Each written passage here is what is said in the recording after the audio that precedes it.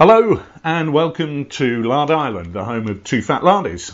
This is the next in a series of occasional broadcasts designed for YouTube that will allow us to demonstrate some of our rule systems and give you an idea of how they work on the tabletop.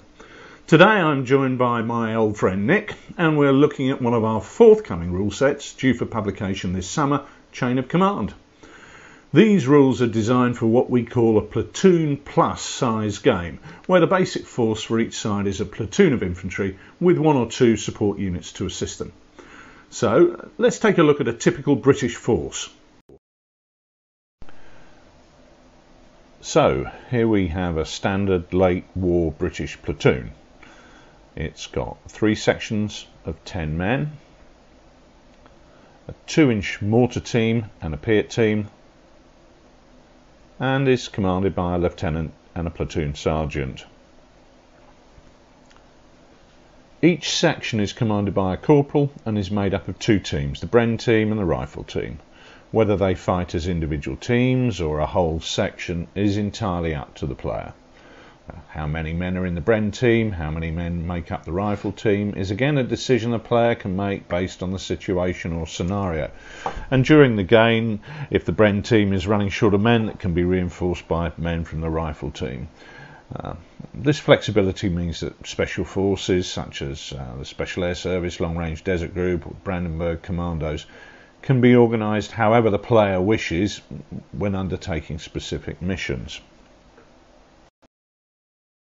Chain of Command uses a pre-game phase to determine just what intelligence both sides have about the other's general location before the game begins. This patrol phase, as we call it, represents information gathered by patrols or troops in the area prior to the mission beginning. This will determine where our troops will deploy once the game proper begins. Nick and I are going to demonstrate how that works.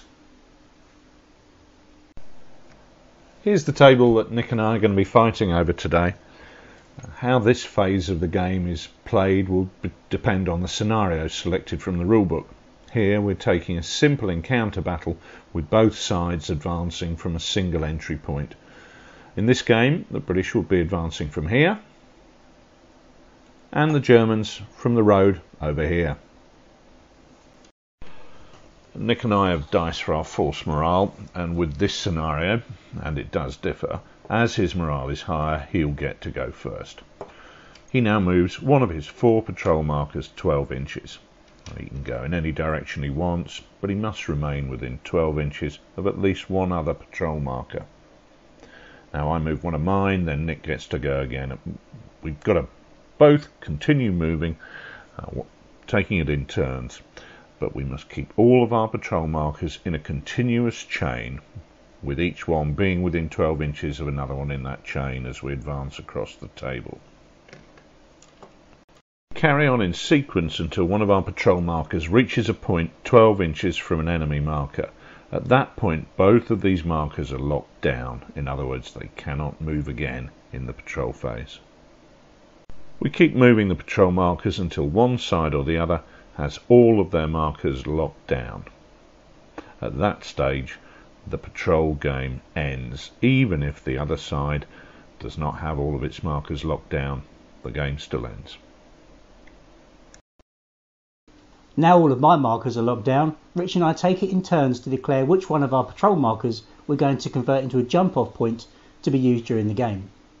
These jump-off points represent the points on the table to which we know we can deploy our men rapidly and safely. We know that we own the ground up to that point. Any closer to the enemy and we would need to move much more carefully.